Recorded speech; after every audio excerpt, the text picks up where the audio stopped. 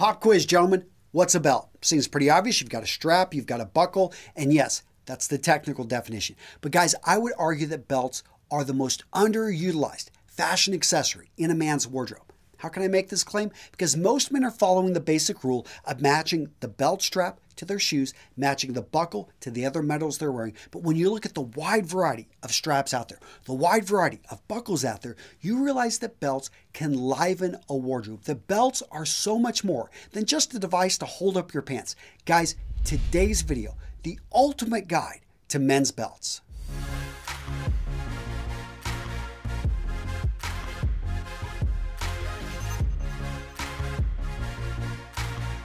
To make this video simple, I broke it into 3 parts. First, we're going to talk about buckle styles and types. Then we're going to talk about strap styles and types. Finally, we're going to talk about belt sizing. The first belt buckle style I'm going to talk about is the frame style. This is one of the most common. It's also one of the oldest. And because of that, it's also going to be one of the more formal. It's a very simple design. So as you can see, we've got a metal frame right here. This one almost a square, but it is a rectangle. The other distinguishing feature is the prong. The prong is another piece of matching metal, usually matching. And what we see here also is a keeper. So this is for whenever the tongue of the strap comes around, and you can tell the tongue because it usually has a little bit of a curved edge right in there. You're also going to see distinguishing because of the holes in the strap. This is where the prong is going to go right into. I know many of you guys have seen this before. One of the most common styles you're going to see out there. The second belt buckle style we're going to talk about is the plate style. This is easily one of the most recognizable styles out there because of the large plate. Now, underneath the plate, we have a hook, and that's how it connects to the actual strap. So it uses the whole system like the previous system, but that's where it's very different. This is the most casual style out there. We're going to see it in Western wear, where you look at those belt buckles and you see, okay, which rodeo did he actually win this at? Some people just simply wear it for decoration, but in Western wear, they love their buckles. We also see it in the biker culture, where they bring in a different number of different designs. At the end of the day, this is a very casual design, one that is basically for decoration and for being able to show off. The third type of belt system you're going to see out there is a micro adjust system. So these do not use prongs, they don't use hooks, and in fact, if you look at the tongue of the belt, what you're going to see is no holes. That's because they've got basically a track system. And this is going to have like 30 different adjustments, so a lot of people like it because you can adjust it every 1/4 of an inch versus on other belts you've usually got a 1-inch adjuster. Now it's going to slide right in, as you can hear, and it's going to go right on that tracking system.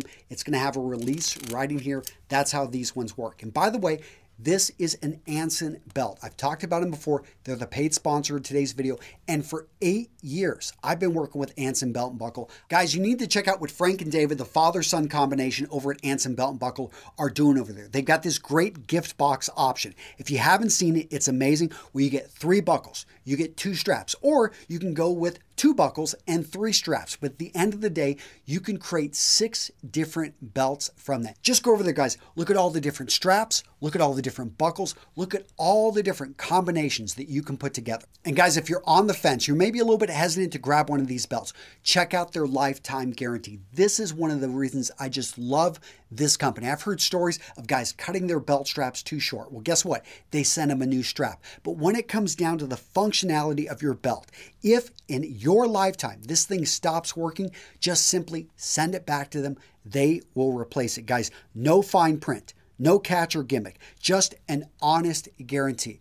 And that's what I love about this company. They're real people, and you definitely want to go check them out and support them. I'm going to link to them down in the description. Go check out Anson Belt and Buckle, one of my favorite companies.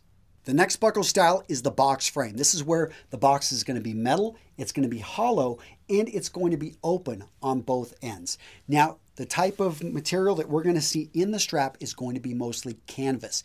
You won't see leather and you won't see synthetics because they will slip. The way this works is that the end of this goes right into here, so right through, and then it's going to use tension. And this is why the canvas is important, because when it pushes it up, canvas is just going to work pretty well. And this actually works really well. You're going to see this in the military. It can get wet, it can get dirty, easily washed, relatively inexpensive, so that's why we see it there.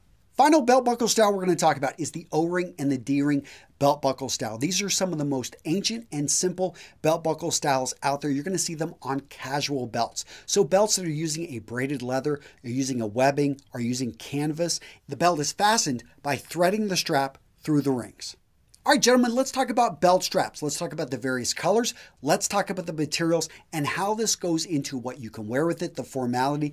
In general, the darker the color, the more formal. The lighter the color, the more casual. Everything you see here is leather. Now, leather is going to be more formal than a lot of other materials. So we're talking canvas and other ones, they're going to be more casual. But let's talk about the various types and styles we see here, why this is the most casual. Look at all that design, everything that's textured in there. That's going to make it more casual than this other similar colored one, which has a more plain. Understand, the simpler the belt, the darker the color is going to be oftentimes more formal. Now, what about ultra casual belts? Like this belt right here.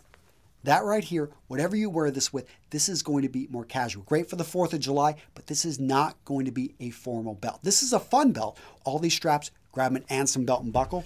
This belt right here, very casual.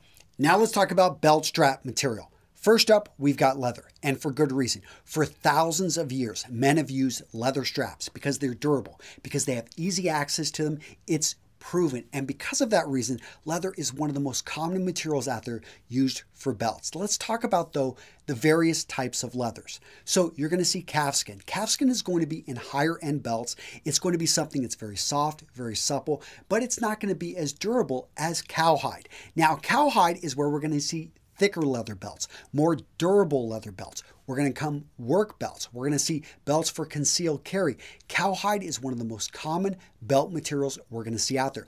Then we're going to have exotic leathers. This is where you're going to see lizard, you're going to see crocodile, you're going to see alligator, you're going to see ostrich, you're going to see snake, all different types of materials, because leather isn't just coming from cows. It's also coming from other types of animals out there. You're also going to see braided leather, and that's a very casual type of look. It's basically too casual for a suit, but it can be okay with a sports jacket, I guess. What you're going to see with these type of basically is a frame style buckle. They're very adjustable because you can basically put the prong at any point throughout the braid. Another leather to talk about is suede. Now, we don't see suede very often in belts, but when we do, it's in a casual style. Finally, tooled belts. Tooled belts we're going to see in Western wear, but basically this is where we have engravings and basically drawings done into the leather. We're oftentimes going to see it on a thick, tough cowhide because they're going to be associated with work belts as well. Now let's talk about fox leather, aka fake leather.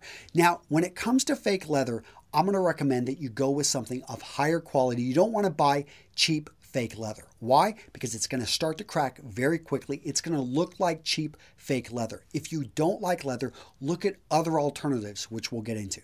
The next material I want to talk about is canvas. I love canvas because it's durable. It can get dirty. You can wash it. It comes in a wide variety of colors. It is overall going to be casual, but you could go with maybe a black color. Let's say you don't want to wear leather, wear it with a nice buckle. Now, you want to avoid, a lot of them come with a box buckle. This is going to be one that's got more of a military origin. These right here are coming from Anson Belt and Buckle, so you could bring them in with a buckle like this, and it would work and look great. Maybe a buckle like this, wear it with something, maybe a black, or even a light colored for a more casual look. At the end of the day, you've got a lot of options out there, and I love canvas because of the wide colors that we can bring in and the combination colors. The next material I want to talk about is webbing. Webbing is distinctively different from canvas in that webbing uses a synthetic material as its base. So it's not going to have a napped surface like canvas does. It's also not going to be as susceptible to a tension type of buckle. So with webbing, you're going to want to use a D or an O-ring type of buckle. The next belt strap material I want to talk about, popular in certain nautical circles, is rope. Because for sailors, rope is going to be a lot better of a strap than any type of leather. You know why? Because when leather gets wet and then it dries out quickly, it gets wet, it dries out quickly, it starts to lose the moisture that is in there. It starts to crack and then it breaks. Rope doesn't have that issue. It can be washed, it can be clean. It was plentiful, hence why it was a great belt strap. Now let's talk about how to accurately measure yourself for a belt. you're going to need a tape measure. You want to accurately measure your waist where you would wear that belt and then look at that number. That is the size belt number that you need to get. Sounds simple, but it's complicated because, okay, so I wear a 34 belt. I have a 34-inch waist, but when I look at jeans, guess what I wear? A 32-32.